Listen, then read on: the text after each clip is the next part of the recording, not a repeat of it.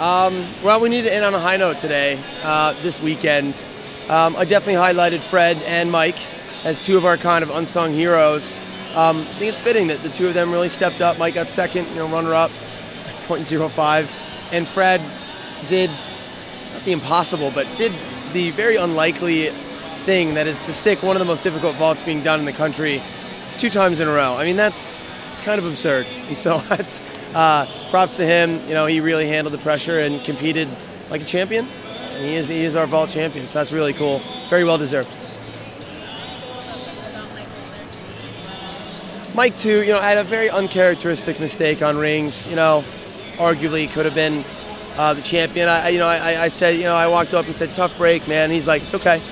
I'm gonna get it at nationals." So he's determined. He's putting the work, and I'm confident that he will.